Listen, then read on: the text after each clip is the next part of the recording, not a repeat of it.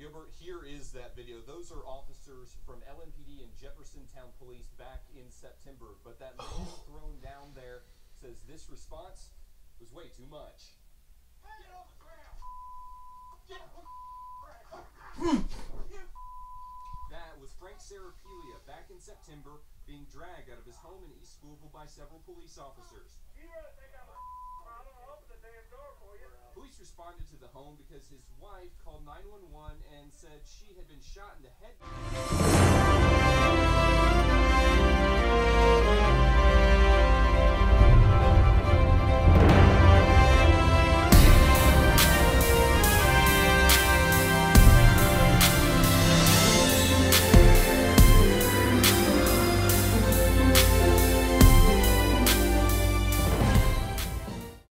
All right, gang, it is Fantastic Friday. That's right, it's arrived, and you're going to love this editorial. Now, I'm sorry I couldn't get a Friday the 13th editorial for you. That would have been nice to have a Friday the 13th one, but this one is about as scary as it gets. This is another one where dispatch takes a call, and the police rush out to judgment and torture an innocent old man, 71-year-old man. Now, I know the bootlickers are going to come forth and say, well, they got a call of this and that, and they didn't know. They just went and did their job. Dispatch got it wrong. If dispatch gets it wrong, shouldn't the police officers know that more than us? Because we as cop watchers already know that dispatch gets it wrong. Dispatchers are just, and I'm sorry, anybody that likes police dispatchers, and I'm not making a blanket statement, because every profession has that good employee, that one that's good at what they do. It's their niche, of course. But there are so many that don't know what the fuck they're doing, and they get the information all screwed up. Shouldn't the cops know that? Shouldn't they know that? Fucking dispatch. No. Because they'd rather go out and go, I'm a cop, watch this, and push people down and handcuff people and go, did my job, here I come to save the day. And that's what they did in this one, and they were wrong. So if you think you're free in America and safe in your home, you're only as safe and free as the law enforcement officers of this country allow you to be. That's it. Coming to us from WDRB. Thank you, WDRB.com. Out of Louisville, Kentucky. Louisville again. Frank Sarapelia says he was in the kitchen drinking coffee and reading the news early one morning last September when he heard yelling and noticed several police officers outside his home with guns drawn. Sarapelia, 71 years old, thought officers must be pursuing a suspect running through his neighborhood. Then he heard banging on his front door. As Sarapelia was opening the door in his bathrobe, a police officer reached in the house, grabbed him, and threw him to the pavement where he landed face first, according to police body cam video that captured the incident. The video shows part of the body camera footage captured by officers. It shows two different angles of Sarapelia being dragged out of his home. You hear an officer yelled, "Get on the effing ground," as another officer handcuffed him and kneeled on Sarapelia's back. "You blanking bleep, what the heck are you doing?" Sarapelia said to the officers. "Please, I can't breathe. What the hell did I do?" After the incident, Louisville Metro Police Officer David Stetler told Sergeant Jerome Passafume, there's a name for a cop, Passafume, that Sarapelia was non-compliant and wouldn't step outside. He didn't know what the hell was going on. He was like, what? 71-year-old man. You think maybe he's got some things going on upstairs? When Officer William Klein grabbed Sarapelia, he lost his footing and fell to the ground, Stetler said, according to body camera video. Klein confirmed that account to the sergeant. Klein said, according to body cam video, as Dave said, he wouldn't come out, wouldn't get on the ground. We pulled him out and he lost his footing and he fell. The body camera video challenges the official police narrative of the events of last September, raising questions that are now part of a lawsuit filed in Jefferson Circuit Court on March 5th. For example, Klein says Sarah Pigley opened the door but wouldn't come out, but the video shows Klein immediately reaching into the house and hurling the old man to the ground outside. Take these bleeping handcuffs off me. You don't think I'm a bleaking problem. I opened the door for you, Sarah Piglia yelled. Police responding to a 911 call made by Sarah Piglia's wife while he was downstairs. The woman had called 911 in a delusional state, claiming her husband had shot her in the head, according to the lawsuit filed last week against Louisville Metro police officers, the Jeffersontown Police Department, and the city. Sarah Piglia repeatedly asked, what did she call the police for? There's no freaking problem. What the heck is the deal? According to body cam footage, as Mrs. Sarah Piglia is brought downstairs and outside disheveled but not hurt, an officer reported to dispatch that there was no shooting. A Jeffersontown officer says, according to body cam, we're out, and another laughs. When police don't respond to his questions, Sarah Piglia asks his wife why she called 911. I thought you shot me, she says. What? Sarah Piglia yells. What? Sarah Piglia explains to police that his wife had been previously hospitalized, has had seizures and mental health issues.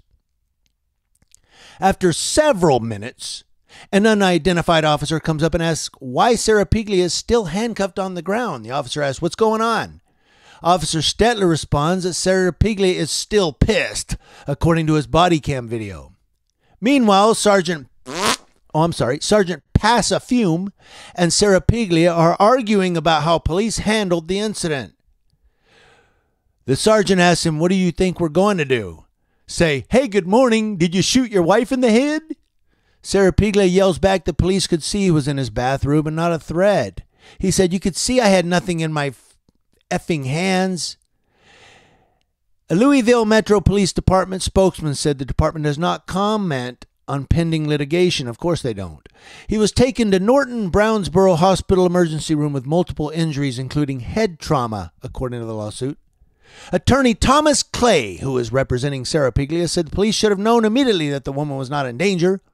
She called 911 in a delusional state and calmly but vaguely reported that she had been shot in the head, but didn't know if she was bleeding, the suit claims. She did not sound like she was in any distress or in any pain or seem afraid. Jeffersontown police, who responded first, according to the lawsuit, saw Sarah Piglia's wife at the window in her bedroom and should have known at that point she had not been shot. But Jeffersontown police have not turned over any body cam video, of course not, or other documents related to the incident, claiming they would not have responded to the call, according to the lawsuit. Assistant Chief of Jeffersontown Police Steve Schmidt declined to comment on the case, but did acknowledge that Jeffersontown officers did respond to the scene. As Officer Klein's body cam video comes to an end, Sarah Piglia is on his knees trying to crawl up his porch, not allowing anyone to touch him. He looks back and tells them, thank you guys for fucking protecting me. You know, there are so many things that went wrong in this one. So many things. And you know what? I'm not even going to allow any of you cop supporters to give the cops kudos or thumbs up on this one. They did everything wrong. Okay, I get that they're going out to a call of a woman who called in and said, my husband shot me in the head. I get that. You know what? The first thought is, oh shit. But it says here they pulled up. She's looking out the window. They should have been like, is that his wife? Okay, hold on. They're out there with guns and stuff. They bang on his door. He opens the door. It's like, hey, what's going on? Before anything can happen, they pull him out and slam him on the ground. How do they even know that's the husband? For all they know, that could have been the father of the husband that shot the woman. Or that could have been the brother of the guy who shot the woman. Or that could have been the uncle of the guy who shot the woman. They don't even know who this is opening the door. I'm just saying. Then they laugh at him. What's going on? We're out of here. Look at the old man.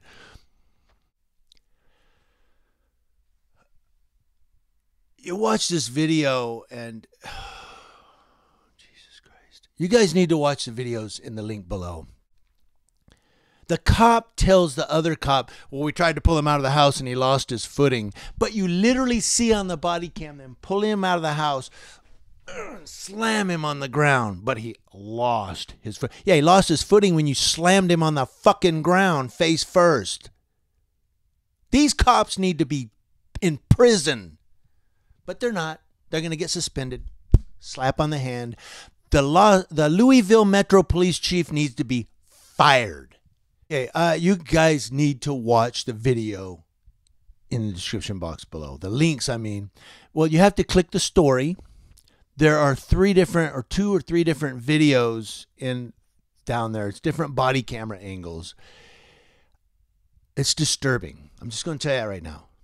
This is why I record the police. Not one of you law enforcement officers that may see this video right here, this editorial, can tell me not to record you in the courses of your duty or the course of your duties. I'm livid right now. I'm going to record the police, as Charlton Heston would say, until you remove my cold, dead hands from the camera. I'm going to record you guys for the remainder of my days because of cops like that. I'm livid. I want to know what you guys think in the comment section below if you've seen this video. If you haven't, you need to watch these videos. I'm going to put a link to the story in the description box below. The videos are in that story. I'm not acting right now. I'm livid. My heart rate went straight up into my throat when I saw that old man slammed. And then to hear the cop explaining on body camera, well, he wouldn't come out. We tried to pull him out and he lost his footing. What the fuck? These cops think we're fucking idiots. We're watching the whole event and then he lies about it. Like we're idiots. I guess he did lose his footing. Look how he fell.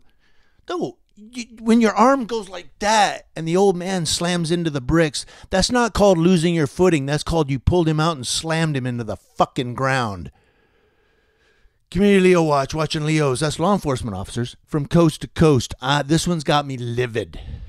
I want to know what you guys think. Thank you for watching. This ends the week, but not my editorials. I'm going to keep them coming because I'm going to get every single cop that's out there screwing up like this on video.